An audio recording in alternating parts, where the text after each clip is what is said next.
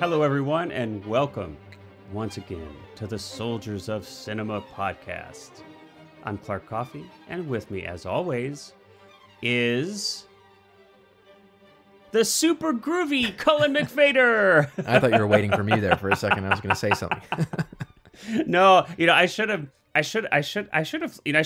do some preparation, aside from watching the film that we're going to be covering today. I should have, I feel like I need to give some extra time to come up with some really, really worthy descriptors, adjectives for you, now that this has become a thing. We can say, give us 18 million descriptors for other podcast hosts, and then we can just go down the list. We'll never run out. So you're suggesting I should just use AI to come up with content here on our podcast? I don't know. I mean, maybe we could just we could ask AI to create a film for us, and then we could ask the same AI to create a podcast for us discussing the film that it created, and then we just sit back and do nothing. And we'd get jobs at Sony or something. Yeah. I mean, I'm sure that's, of course, easy. It's easy, no problem.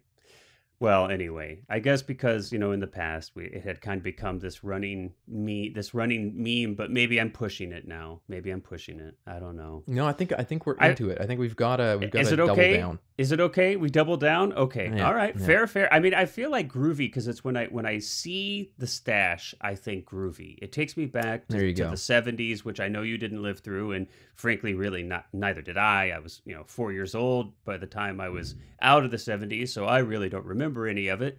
But I feel like, the stash reminds me of the 70s, which takes me to groovy, and then I just didn't want it to be groovy Cullen McFader because I feel like you're super as well. So there you have it. It's a little Starsky and Hutch kind of thing.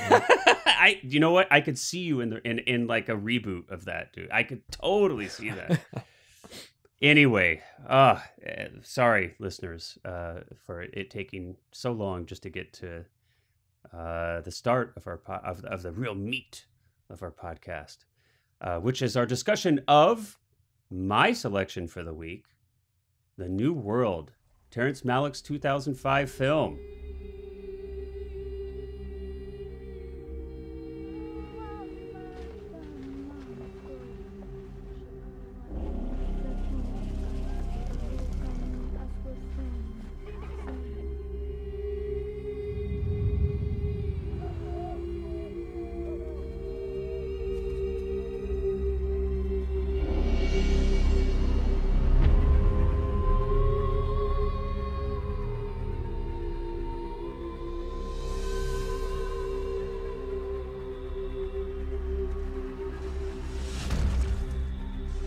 Curious man, Smith. What is it that you're looking for? I've always believed that something good was in store for me. Destiny all my own.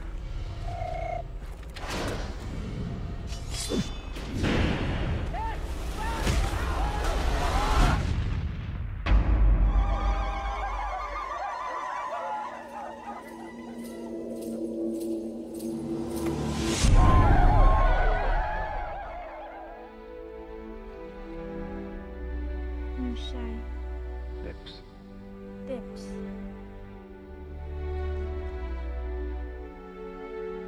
What is beyond the world? Did you bring any food?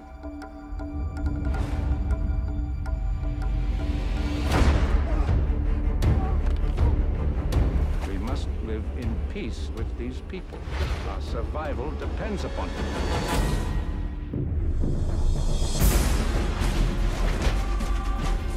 Had she not fed us, we would have starved. I beg you, let not America go wrong in her first hour.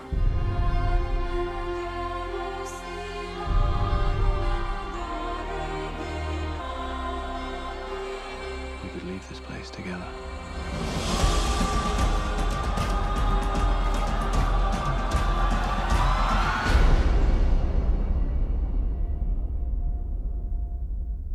I picked this because I know Cullen's a huge fan of Mr. Malick and his work.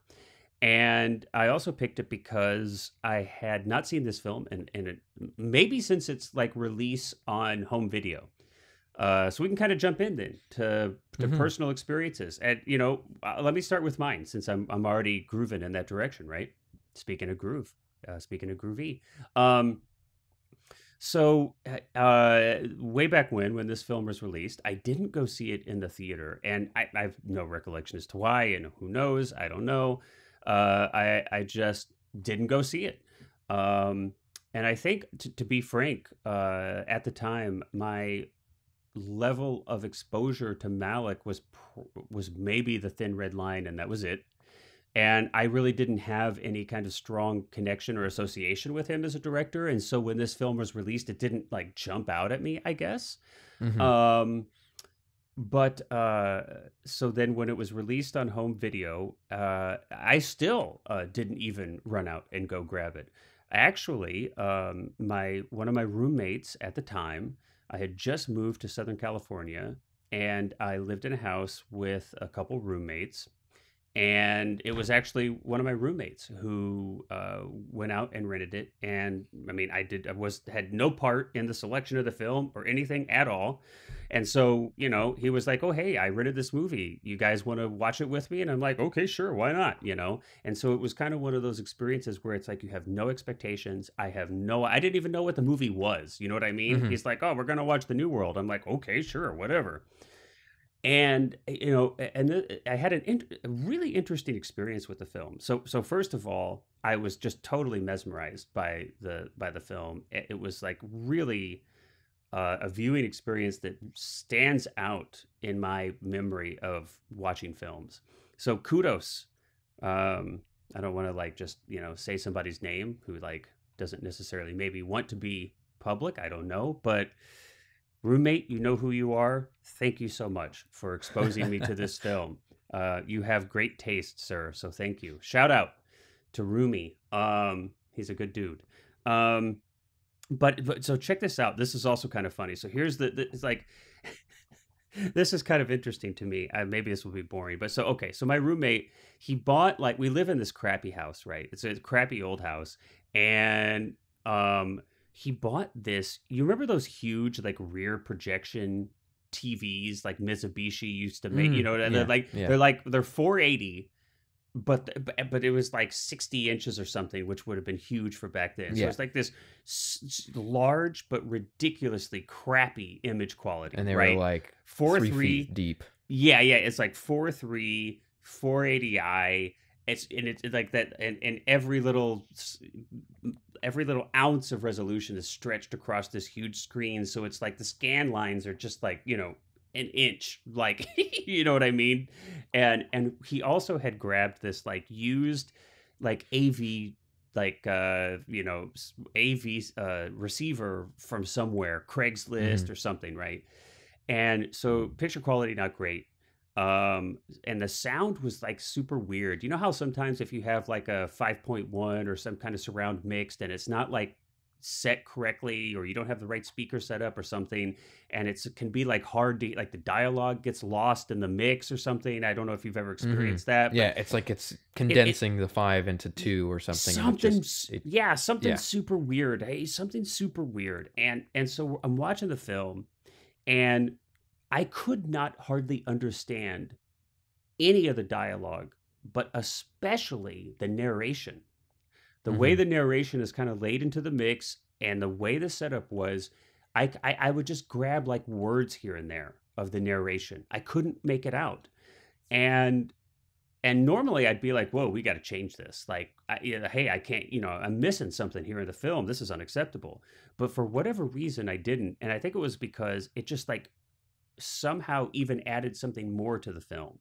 It made it even more of this of a mystical experience almost. So I just focused on the images, and it almost played for me almost like a silent film, or at least a film without dialogue. And it was just an extraordinary experience. It left a huge impression on me.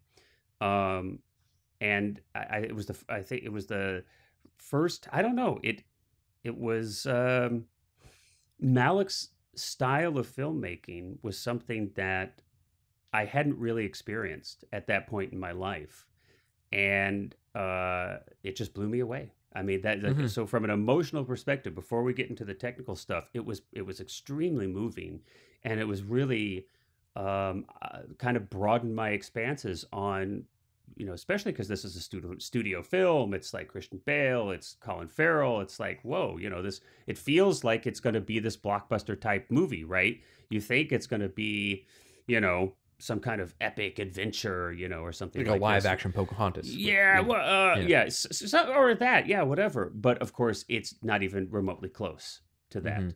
And it really does kind of almost veer into like an experimental film, which is what all of his films after this one have been kind of labeled by the press, which is interesting.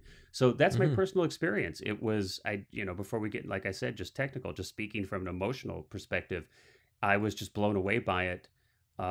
Emotionally, just found it extraordinary. So yeah, there you go. There's my personal experience with the film. What about you?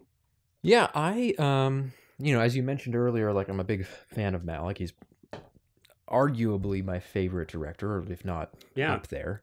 Yeah. And I like this movie in particular as well would be one of, definitely one. I love all of his movies. There's not really any that I don't like, so it's kind of a fool's errand of me to even try and pick out which one would be my favorite. You don't need to. But I think we're not going to push you to. Yeah, thank you, I appreciate it. But I think that if I, in terms of the ones that I've seen the most or connect with the most on sort of like that emotional level, it definitely would be The Thin Red Line, this, and Tree of Life. That kind of, which he did all in a row. Yeah. I think that we did The Thin Red Line. I was thinking about it that when we reviewed that movie would be, God, it was like 4 years ago now. It was 2020, we chose this in 4 years ago. Thin Red Line, we did Thin 4 Red Line. years ago. Yeah. Wow. And so I was thinking about it because I was like, it's funny because we've only done one other Malick movie, even though he's one of my favorites. I've always kind of been hesitant to choose another one because I'm like, I don't want to do a repeat so quick. But then I was like, oh wait, it's been 4 years. Yeah. And so I think that this is you were in middle school when we did that one. No, exactly. Yeah. Now I'm in high school. I'm almost a senior. But I think that this is really interesting because it's almost like a evolution of that into something that I think a lot of people know Malick as, where there's this weird thing where it's like, back in the 70s, his movies were pretty formalistic. He had a lot of the tendencies of like the narration and things like that, but Badlands is a pretty straightforward story. Even Days of Heaven, you're getting into that kind of meandering monologue thing. But I remember watching those and sort of thinking, okay, this is still pretty formal. Like it's still shot like pretty standard. I feel there's a standard narrative that you can kind of as an audience member grab onto. Yeah, and it doesn't feel too like you don't feel too unmoored as like a viewer in those earlier films. And so then when I watched this and The Thin Red Line and Tree of Life, I think would have been the first one of the three that I saw. It's interesting. Like I think one of the things that really sparked an interest in me was just the fact that you like kind of like you said, where it's like this big studio picture, you've got this big budget, you've got these A-list stars, right, in what kind of amounts to a challenging of blockbuster or big budget filmmaking in that sense. Not that this is a blockbuster, but no, you just don't see formalistic challenges like in the way that Malick does them here, in terms of just kind of throwing out narrative convention. And I remember actually quite recently I was teaching a class to like a film class, and I showed moments from a bunch of Malick's films to kind of express this idea of like filmmaking through feeling and emotion as opposed to plot and writing and getting things in the audience's head via words and specific action. And I remember kind of my prelude to showing them Malick clips was sort of saying like, don't try and work out what is going on in each scene from a literal sense.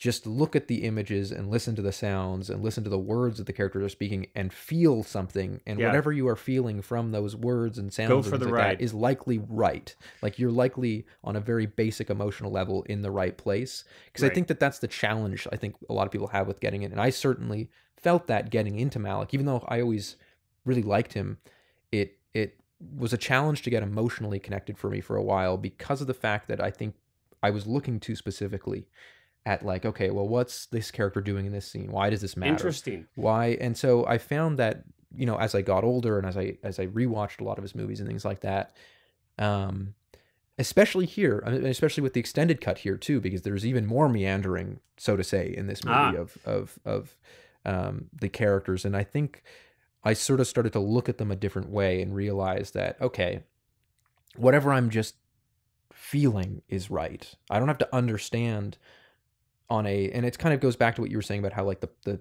dialogue wasn't audible and that the narration wasn't audible, and yet you still had an experience with the movie. And it's like, okay, yeah, because that's not really the point. I mean, arguably a better experience, interestingly enough. So I want to pause you here, because I don't want to lose this before we start, you know, really getting into the nitty gritty of it. So just in case I missed it, so when did you see this film, roughly-ish? I honestly don't remember. I think it was probably around. So you don't have like a solid recollection of your first viewing? I remember seeing, like, I do remember my feelings seeing it the first time. It was probably when I was in like grade 11 or grade 12. So, okay. And you'd been, and you said you were familiar with Malick and his work. Yeah. So by the time you saw this, the Tree of Life, I'd seen when I was much younger. I saw Tree of Life around the time of release. Okay, and that was your first Malick film. Yeah. And then this one, I remember, like, I think that it was just seeing it. I do remember coming away feeling like positive. You know, okay. I really so you don't have like a strong recollection of it, and so I'm curious then. So coming back to it now, obviously, so it's almost feels like a little bit of full circle for you in a way, because it sounds like you don't have a strong recollection of having first seen it. You were younger. But you've become a fan of Malick's. You've seen, you know, I'm assuming all or most of his films at this point. Mm-hmm. So what was your experience this time? I mean, just emotionally, before we get into a technical, because I kind of always like to start from that point where it's like, hey, we're just like we're just an audience first, right? Mm-hmm. No, I felt, I mean, it's funny to me to be so, like, I was completely hypnotized, so to say. Like, I find that that's what this, in kind of very similar circumstances as like Koyaanisqatsi, which of course we did last week. I thought of that too. You get hypnotized by, you know, I think that's where Malick is so talented, is that he has this ability to have scenes where seemingly nothing is occurring and yet you are brought in. So I think emotionally for me watching it, I was like, you know, unsurprisingly, it wasn't a shock because of course I've seen this movie since as well, and but I think that never an urgency to like look away from the screen. In fact, at one point when I can't remember what I had to get up, I think I was just like refilling my water or something. And sometimes if I'm watching a movie and I'm not, you know, I just am literally walking 3 feet sideways and filling it up from the sink, I paused this because I was like, I don't want to miss a frame of the movie. So which is weird for a movie that it's not like you've got to keep up with a bunch of convoluting twists and turns. Right. And, you know, keep track of all these. And yet I think that that's the thing, is like it brings you into this very immersive kind of audio visual experience, this sort of soundscape, and if you will. And of course, you know, visual. Right. Sure. The visuals are incredible. But, and I think that that's, if anything, each time I've watched this movie, that's just gotten more certain for me that I've, you know, that I can see it less as a movie that I'm sitting down and watching, and more as something that you kind of like sit down and fall into and just get sucked in for. I mean, the extended cut is long too. It is. And just to clarify too, so we will be talking about the extended cut of this film for the duration of this conversation. It's the cut that both of us watched in preparation for this discussion. So just to kind of clarify that. Although, I mean, I don't think our discussion would be terribly different if we were discussing another cut, but just for clarification for everybody. I mean, I'm curious, just speaking emotionally, because of Malick's films, of all the films I've seen, and with this one as well, there, as I try to kind of find an articulation for the emotions that this film brings up in me when I'm watching it. I mean, there's an interesting like melancholy. There's an interesting kind of it's almost like it's right. There's clearly there's a beauty, but there's kind of like this undercutting melancholy. It's almost like the fleeting nature of things kind of gives it their beauty. There's kind of I mean, I don't know, it's going to be super cheesy, but there's almost like this existential kind of experience watching these films that, you don't often have watching, especially a more traditionally narrative film. Certainly not from watching a Marvel flick. Yeah, but well, I mean, do you get a sense of this kind of this totally, melancholy? yeah. I mean, this theme but it's almost like the beauty is kind of painful. I don't know. I don't know. Does that resonate with you at all, or am I just making stuff up? I think Malick has like a super specific point of view in all of his movies, and he's super in touch with kind of nature and humanity's relationship with nature. And I think similarly to the Thin Red Line, where the Thin Red Line is not really a war movie. It's a movie about humanity that just happens to use a story in war to express those feelings. Sure. And this is a movie that takes place during colonial times, and yet the movie is not really specifically about colonialism. It's more about the relationship of man and nature. And I totally get what you mean in terms of this melancholy, where I think that especially the latter half of the film, when Jamestown is actually kind of being established and they're kind of through those rough winters, and there's actually a level of like a colony that's self-sufficient. It really starts to get very melancholic. There's a point where you're constantly seeing back to the indigenous people who at the beginning of the film were living that life completely as they were, and yet now you see them farming and trading and selling furs to the settlers, and even living in houses in some instances, as opposed to a much more kind of bare bones way of living that they would have lived before the settlers. And it does feel very melancholic, because I think Malick's point of view here is that you're like almost like when you rip yourself out of nature and you kind of build this disconnect between you and nature, as the European settlers have, you die. Like you can't live like that. Like you lose your soul in this sense. And so it is really melancholic, like you said, to see. You don't really know why it's sad, because it's like these characters haven't necessarily literally died when they are now living in houses and trading and living a more, so to say, European style of living. And yet in the language of the monologues, in the framing of the images, and the way that the film kind of approaches that at that point and changes this tone, you get this sense that something's missing.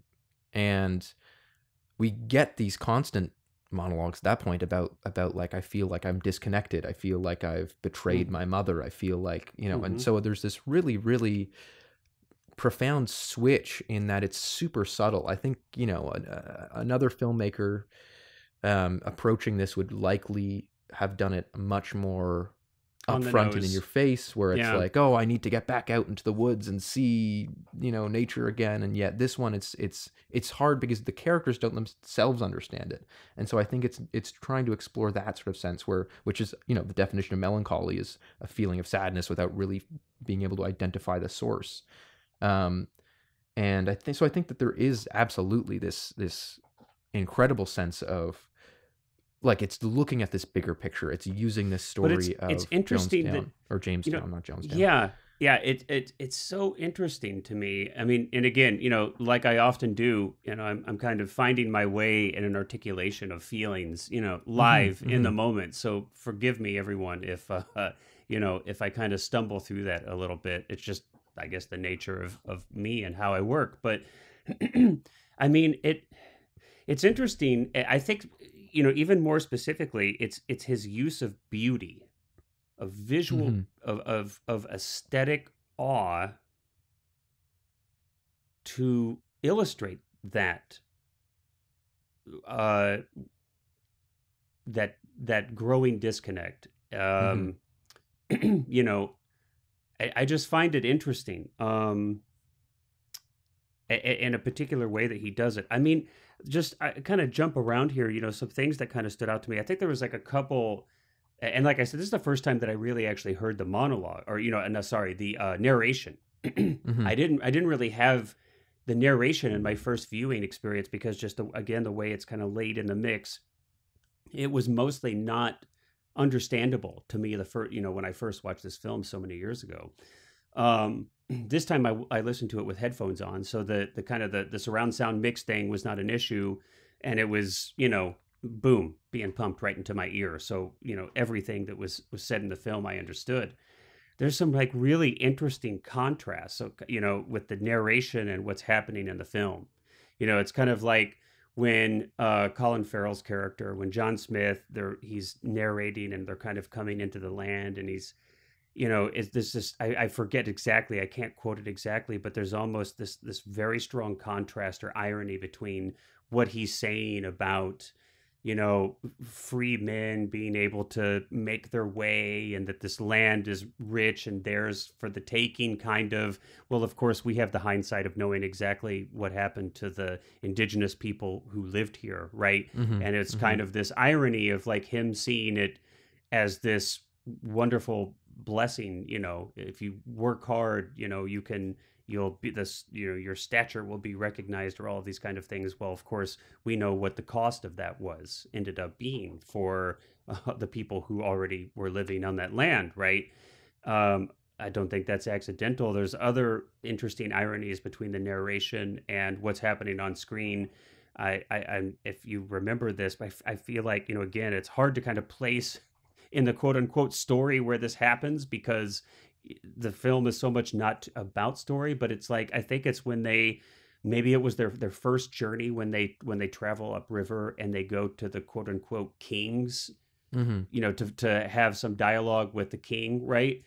And I feel, I can't even remember the words, but I feel like it's like the Europeans are just like grabbing stuff like off of the tribe. Like there's leaves drying, or there's food or something, and they're just like taking it for themselves. And the narration is I wish I could remember. I should have written it down exactly, but I guess my point is there's like these really interesting, almost humorous ironies, except that they're kind of they're illustrating pretty negative things, but they're almost strangely humorous in the how matter-of-factly the contrast are laid out, right? Just how the irony is just so bold in a couple spaces there. I don't know if you felt any of that, but I guess in a similar way that the contrast, or almost the visual irony of the beauty, but what happens in the story, which is a lot of what you described, right? It's kind of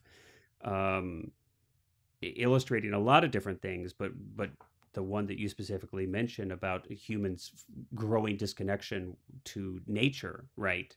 And there's a lot of melancholy and sadness there, and the conflict between these two groups of people. And of course, again, having the knowledge of history that we know now and what that ended up turning into, right? Basically a genocide, ultimately. Yeah. And of course, Malick would have known this as well. I mean, he's obviously that would be in his mind, I would assume, as well as an artist. So I don't know where I'm quite going with this. Maybe you can help me articulate it more clearly. But I guess I just really noticed that contrast is very interesting to me and used to great effect in this film. Well, I think that the thing that interests me too, and I think something that I got very strongly this time was, and again, like you said, forgive me if I'm all over the place here, because I'm kind of working this out as I say it. You know what? No. It's okay. It's like this conversation will be in the style of one of Malick's films, right? There you go. it's like a collage. It's like a collage of, just imagine this as like a collage of, conflicting and contrasting comments that kind of coalesce into you just got to buy a ticket, man, and take the ride and just feel it. You don't try to understand it analytically. Just go with the flow. Just feel what we're saying. Yeah. But no, I think that it's interesting because there's this kind of, especially through history, there has been this overarching kind of dogma that the European settlers showed up and that there were these, Stone Age people that were civilized, right? And that's kind of the narrative for a while. Not, yes, I think it's been a long time since that's been, kind of accepted. But for a period of time, yes. In this film, that's what they're that's what the assuming, Europeans right? at that time felt. That's what they felt. It would have been, these are primitives. They, and we're, part of that kind of, I guess like rationalization for taking, somebody else's land and home is that, okay, we're going to civilize you, and, you don't know Christianity? Well, boy, we're here to introduce that to you as well. So I think that was the mindset of that era for sure. Or even like you don't know how to build a wall, like a defensive fort, and it's this interesting thing, because I think especially so in the last 30 years, as there used to be in kind of academic circles this question of like, well, okay, why was, despite the fact that they were around for as long as we were, why was European culture technology so much more advanced than the indigenous people in the Americas, which across the board is not even that true. There were cities especially in Mesoamerica.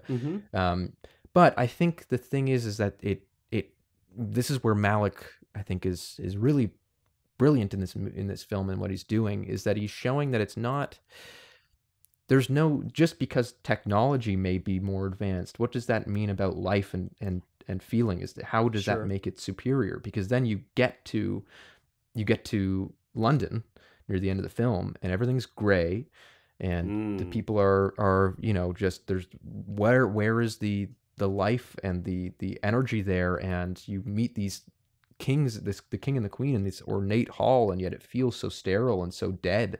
And then you have that wonderful sequence where they're walking around those manicured gardens, and the trees are perfectly formed and shaped, and it's like it just feels completely lifeless. And so I think what he does here, which I think is really brilliant, is just that he's challenging this idea of this like European enlightenment. And it's like enlightenment for what sake? Progress for what sake? Progress in air quotes.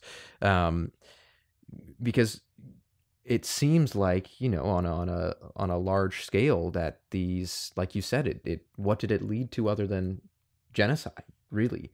And why is it that there's this understanding or this belief that technological advancement will necessitate happier lives or more fulfilled lives? And I think that that's really what we're looking at here in this grand sense. Even when you get to the palace in London, for example, and there's this incredible architecture, it kind of you like, that's one of those things that if you're on vacation and you're in one of these old cities and stuff like that, you're kind of like, oh wow, this architecture is incredible.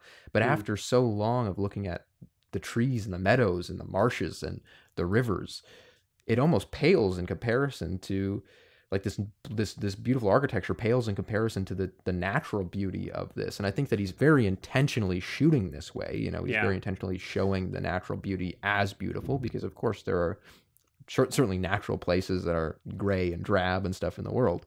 And yet I think that it's about just this feeling of being alive and being connected, and that's kind of what I think got the most. And that's what you time.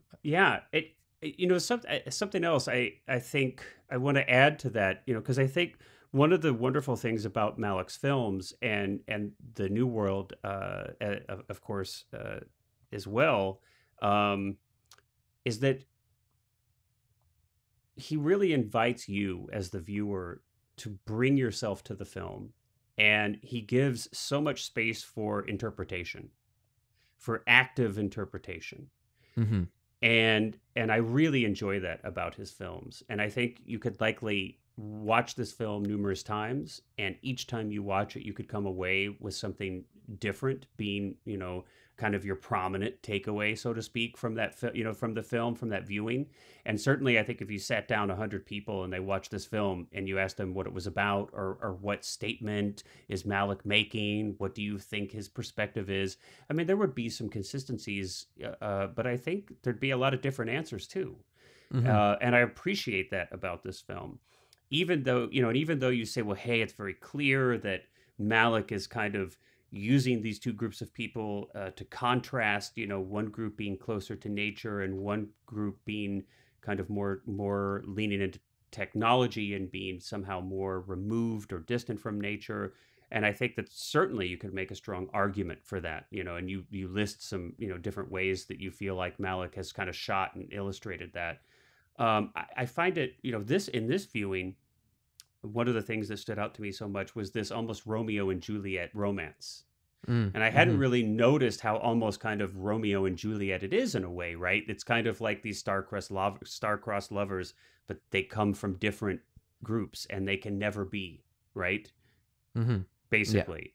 Yeah. And it's so, first of all, I just want to say that the way that Malick has shot, like the first half of this film is almost kind of like a falling in love story, basically. Yes. And I think that's where you say, and then kind of like once John Smith leaves, it kind of becomes much more melancholy. Mm-hmm. Once that relationship is no longer the focus of the film. For both characters as well. Like for both characters, yes. And we don't see Colin Farrell's John Smith as much. We focus on, I think it's Koryanka Kilcher. I hope I pronounced that correctly. If not, I apologize.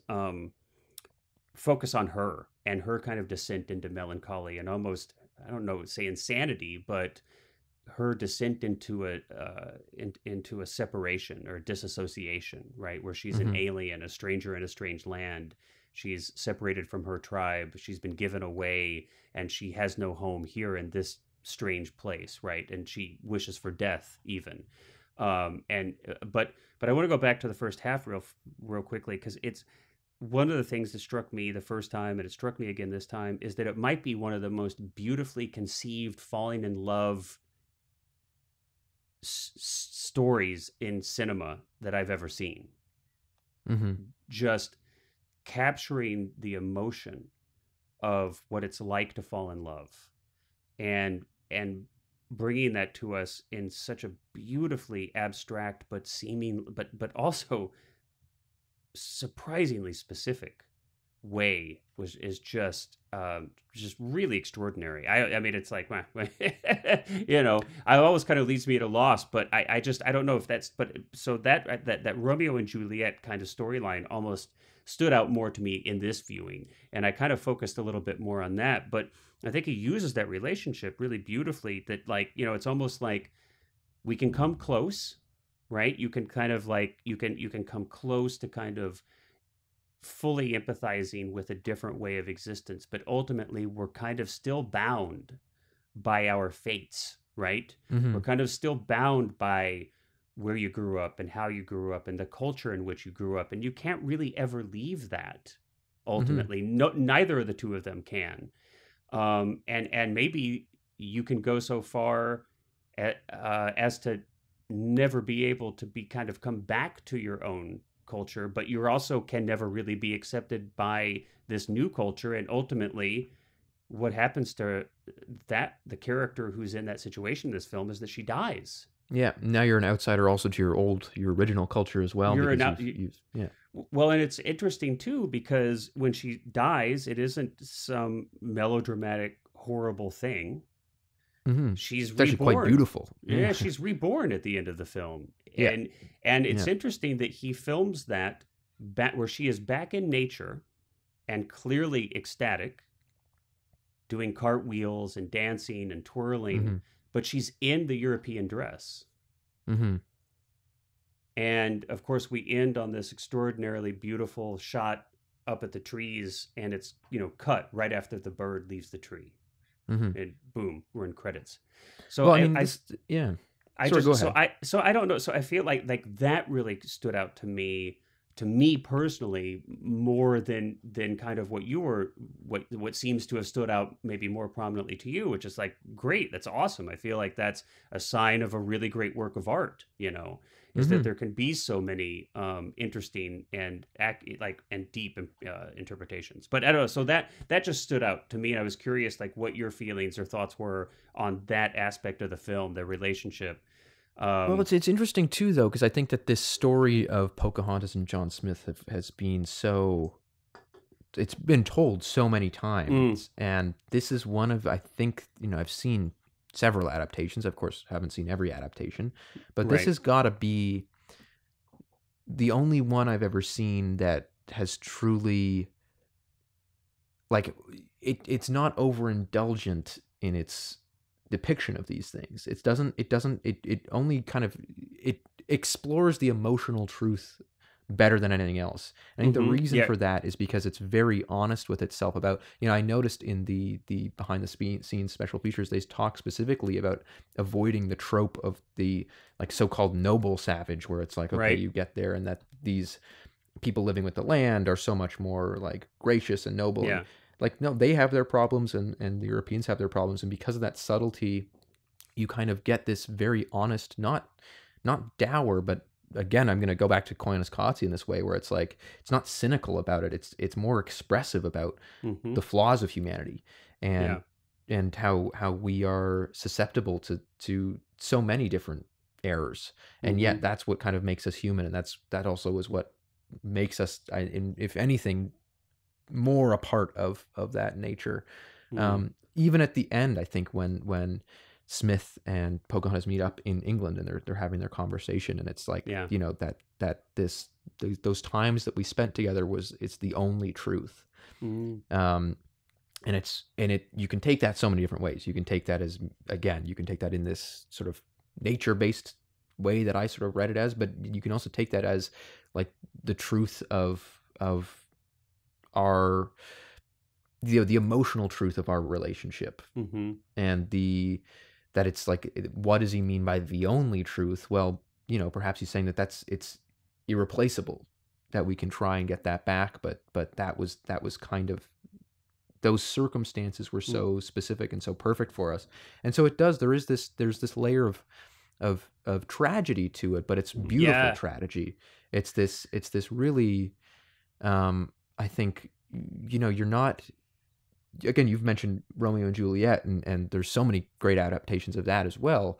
And I find almost the worst adaptations of Romeo and Juliet are the ones that get so melancholic and so downtrodden with the ending, rather than this really beautiful exploration of this relationship. And so I think I think arguably the most beautiful point in the film is as she dies, and she describes to Christian Bale's character, John Rolfe, I believe his name is. Lots of Johns in this movie. And she says, essentially, she like completely accepts it. Like, you've got this moment of, like you said, rebirth, where throughout the majority of the final half of the movie, you can tell that she is dying.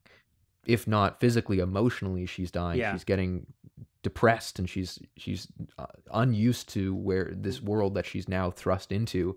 And yet you have this renaissance right before she dies of, perhaps this all was beautiful. Like, perhaps this journey that I went on was the point, and that's what's beautiful about it. And that everyone has to die. We all have to die, and that she goes completely with accepting that fate, and almost in that returns to what she found the most beautiful about life. And like you said, that you end on this beautiful shot of the trees and the bird flying off. And I think that to me is the best kind of,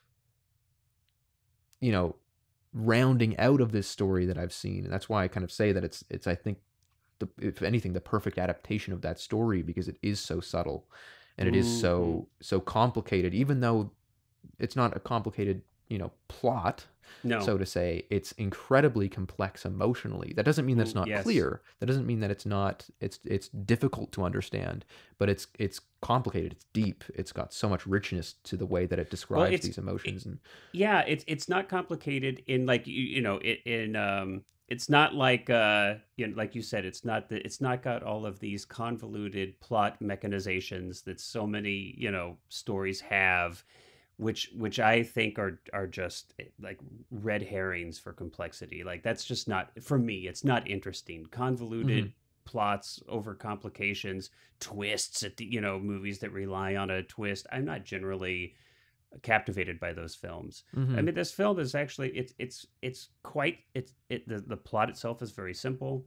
The things that the concepts or ideas that this film is exploring they're universal, which in one sense makes them simple, but also they're like endlessly deep in insofar as that they affect all of us and they are profoundly impacting on all of our lives. And so so I guess that's just kind of riffing off what you're saying there, is that I mean, I think that this film is speaking to really deep universal truths or aspects of the human condition. And of course, like you said, it's using this historical scenario as just a mechanism for illustrating or discussing or asking questions about those aspects of the human condition.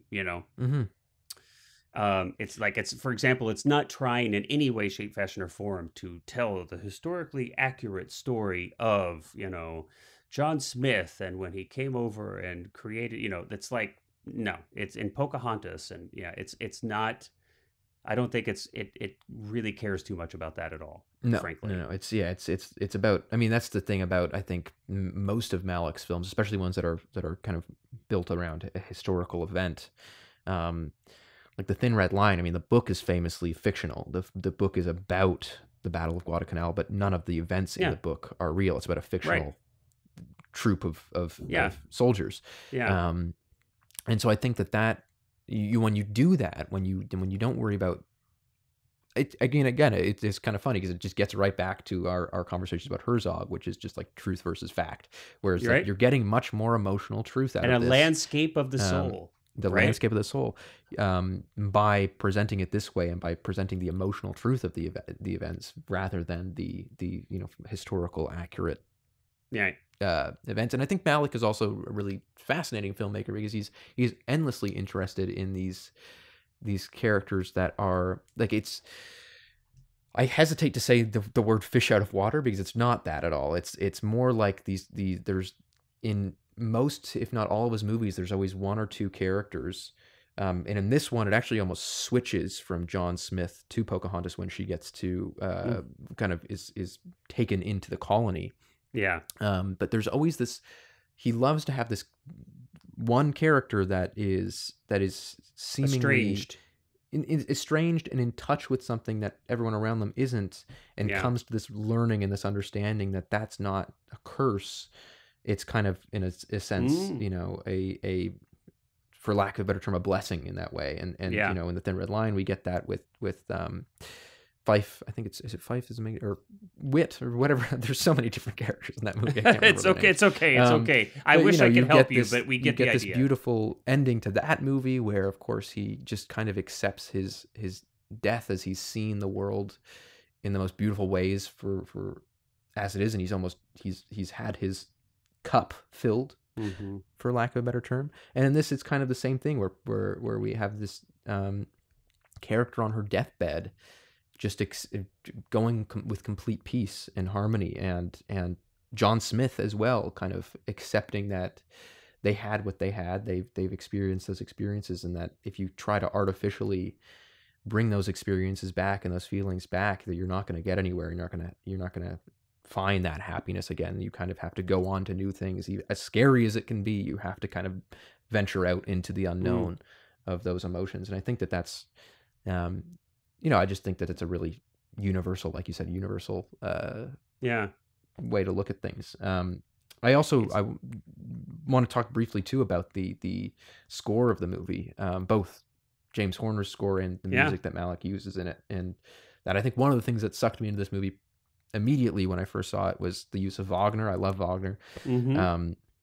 And especially the prelude, the Das Rheingold prelude, which comes much back much to Horner's chagrin, by the way. Yes, much to James Horner's chagrin, and we'll talk about that a little bit too, because it's actually an interesting kind of technical side of working with them. But you've got the Das Rheingold prelude, which comes in 3 times, I believe. The movie starts and ends with it, which I think is a beautiful piece of music. I've used it in like a million things of my own. And it just has that feeling of like your brain waking up, like you're like the world turning on and coming to life. And I think that that's so appropriate for this, because it's like, it's enlightenment, not in the sense of like enlightened era. It's enlightenment in this being in touch with kind of this natural, I don't know, energy. I sound like a voodoo guy or something like that. but this like a new age. You sound like a new age practitioner. Yes, but it does give you that kind of sense of feeling as they roll into these marshes and these meadows at the very beginning of the film on their big ships, and that there's like, it truly does capture this feeling of like what it would have been like to land somewhere in this complete unknown, in this you know, and be breaching out into this quite scary but also quite incredible moment in one's life from like an individual perspective. But then, yes, like you mentioned, there's also the James Horner score, which I think is actually really lovely. I have that on my phone as well, on Apple Music or whatever. James Horner famously not very happy with his experience because, of course, as Malick is, chopped up the score and used bits of it in other places, and James Horner kind of said that he didn't use a lot of his score at all. Yeah, and he'd written a very specific kind of story with that music, and Malick, of course, as Malick does, used it sparingly and in places where he wanted it. But I actually do like the James Horner score. But it's interesting too, because that kind of, I think, is kind of the recurring theme with working with Malick. Is Christopher Plummer also has a conversation in a roundtable, an actors roundtable, where he describes that he would never work with Malick again because in this film, you know, he would be delivering a monologue and Malick would run off with the camera to go film a bird in a tree or something. And I think that it's funny because you just kind of see this dichotomy of people who really love working with Malick. Like I think Christian Bale, who's worked with him several times, loves it. Colin Farrell says that he speaks about this experience as a really, really wonderful experience. Hans Zimmer, who did the score for The Thin Red Line, speaks, Jesus, what was that? Sorry, positively about it. He speaks very, you know, he talks about how The Thin Red Line was just basically making a tapestry of music for Malick, as opposed to making like a structured story with the music. And so I think you just kind of get into this really, again, not only, I think at the beginning I had said that Malick was challenging the kind of the conventions of narrative and had challenged the conventions of like studio filmmaking, but you also get that not only on the receiving end of an audience, but on the technical side of making the film, that you are making a movie that is unlike the production on, I think, pretty much anything else. Which I think is really interesting. I mean, like, why feel the need to be so formalistic about it?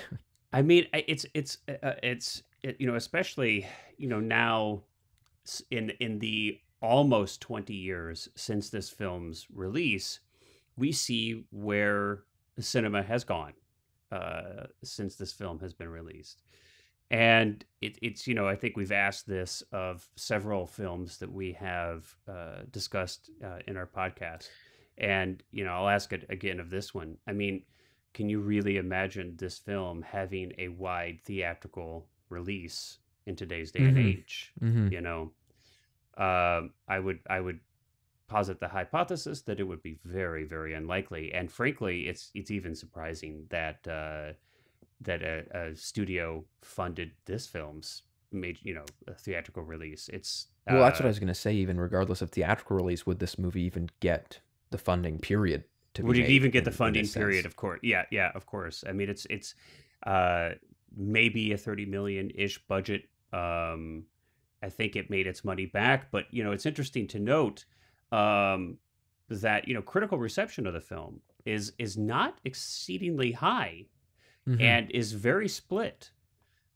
Just kind of going back and looking at like a brief overview of critical response at the time, you have a group of critics just being, just profoundly moved by the film, and claiming it to be one of the best of the decade, at the time. And then you have other reviewers who were like, what's going on? Which I can imagine that this would be a divisive film. I can imagine a lot of audiences expecting, especially if they're expecting a traditional, like, historical epic narrative film, are going to be disappointed. But and I guess it makes sense. I can imagine that that this film would be divisive. But I'm especially interested in those reviews, or those critics who seem to get it, who seem to catch that vibe.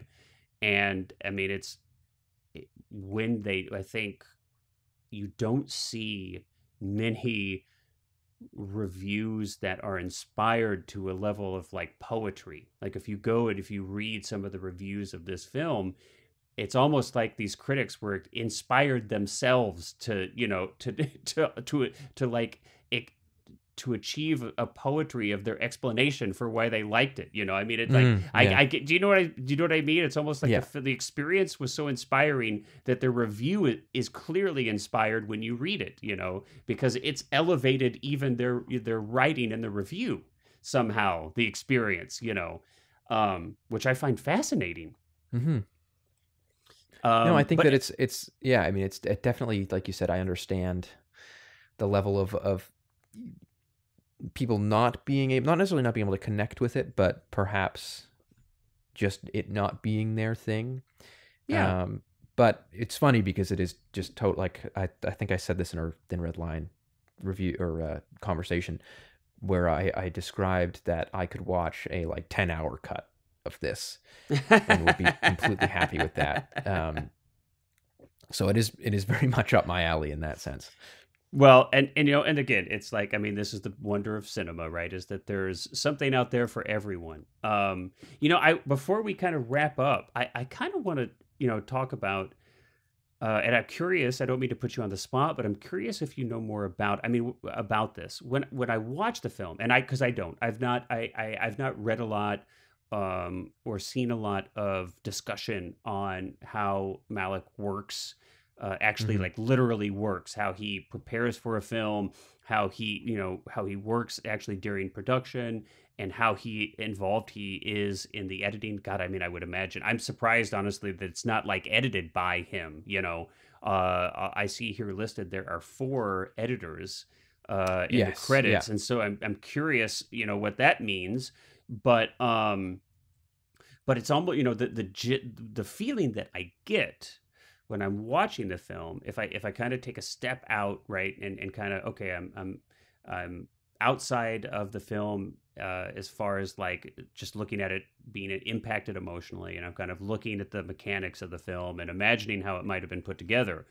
I mean, it almost seems like he has just shot it in a collage kind of way, right? I mean, I can almost imagine him out there like, oh my God, this is beautiful. We need to get let's come over here and let's get a shot of this lake. Let's get a shot of this tree. Oh, there are often just these shots of characters just looking straight into camera, just these almost look like just stills basically. And, there's all these different pieces, I guess is what I'm trying to say. It's almost like as he's like, just whatever kind of comes to him. We've got a script, yes, but and it's just, it almost feels like this was built by collage, and then he kind of, but I may be totally wrong. It's just how it kind of feels. And then it gets into the editing and it's like, okay, where does this feeling kind of take us? And it's almost, I wonder if he edits almost in the way that we described, you have to kind of watch the film, which is, okay, I'm not worried about literal story.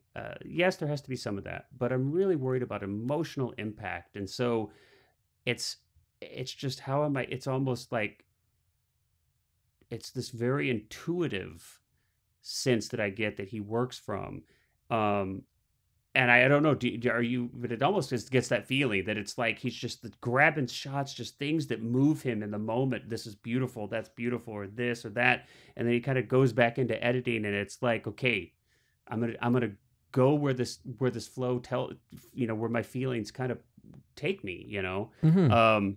No, I think that's totally, I mean, I think that from my understanding, is that basically the way that he shoots the film is he has people in character all the time, and he will just approach them. And that's why the set has to be so extensive as well. Like the building of the set was basically authentic.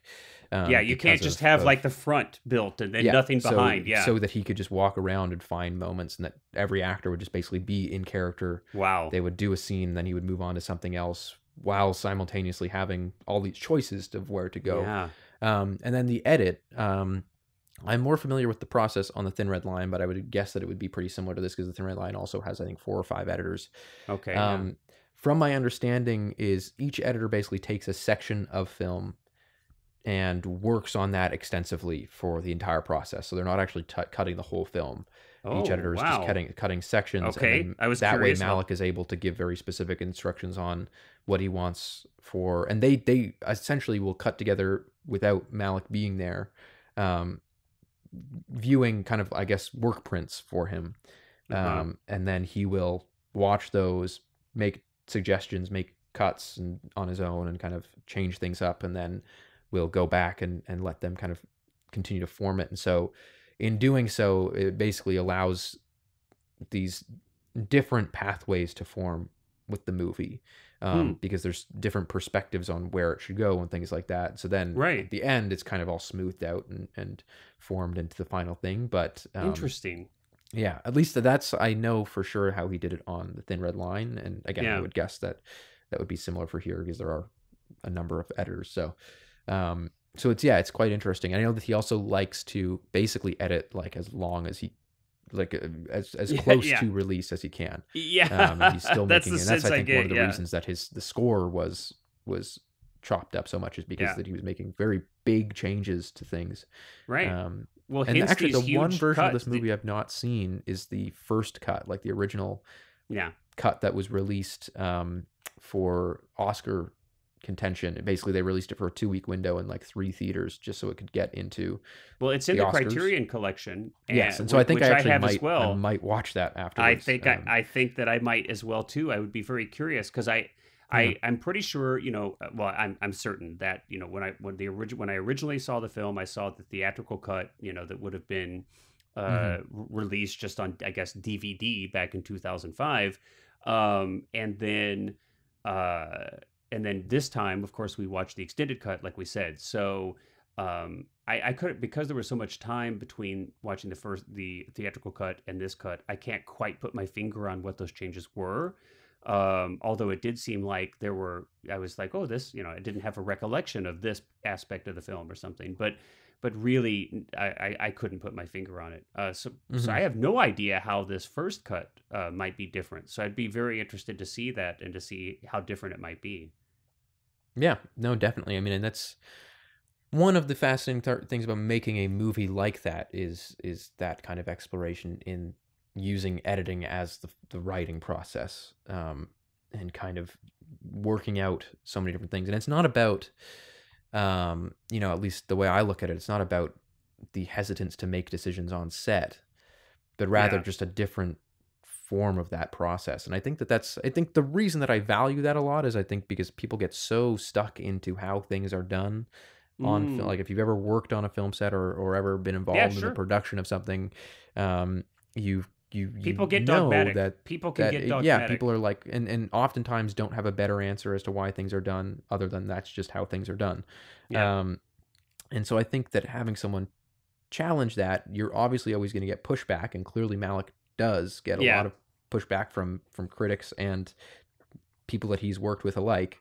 And yet you can't really fault him for the quality of the output, the pictures that he comes out with, right? So yeah, I mean, it's interesting. I've not made a narrative film like this, but I have experience with documentary work, and it just, for myself in my own mind, it almost kind of feels like the way that I would work with a documentary, where I would basically set out with a question for myself as opposed to an answer. And you use the production time to explore the question, whatever this, whatever thing I'm curious about. And then when I'm in editing, it's really an exploration of that, and I don't know where it's going to go, at all. I don't have some pre-planned, okay, this is going to be the first act, and here's the second, and then the third. I mean, I might have certain milestones kind of etched out in my, or sketched out in my mind, but really it could go anywhere, and I don't even know where it might go. And so I don't know. As listening to you kind of describe what your awareness is of his process does kind of sound like, oh, that kind of sounds like how I like to work, at least in the documentary space. And it's fascinating too, because it kind of also goes again to that Herzog level, where like Herzog describes the fact that he doesn't make narrative films and documentaries in any storyboards are for cowards. Except I totally did like Arnold Schwarzenegger or something instead of, you do a good Herzog. I'm horrible. Yeah, we could go back, but no, I think that it's really fascinating though to kind of take that out of it and sort of say like, well, I'm not doing this narrative picture like a narrative picture. I'm just doing it in the way that I want to tell a story, and in a similar sense, I'm not doing this documentary like a documentary. I'm doing it to express something, to express a point of view, and however that comes about is how it comes about, and rather than having to divide, make some distinction between the processes of the two. So I think that's really, really neat, and I think it shows itself on the screen in a very unique way, and I love it. Yeah, can't say much else other than, I love it. Yeah, I mean, I figure that's as good a note to end on as any. I do too. I think that the world of cinema is a better place for Malick. I need to rectify the fact that I have not seen his other films. But that's great. It's like, it's really fun to have, like, my watch list is always just growing, it's like endless. And, I guess that's one of the, there won't be enough time in my life to see all the films that I would like to see. But they're on my list. All right. Well, as always, I thoroughly enjoyed our conversation. I feel like I was a little less articulate in this conversation than I often am, or at least I imagine I am. Maybe I'm maybe I'm never articulate. We have to feel. Yeah, and maybe that's just indicative of the nature of this film, that it's, so there you have it. Anyway, I'll look forward to your pick, whatever that might be, for our next episode. And everybody out there listening, we appreciate you. Thanks for doing so. We'll catch you next time.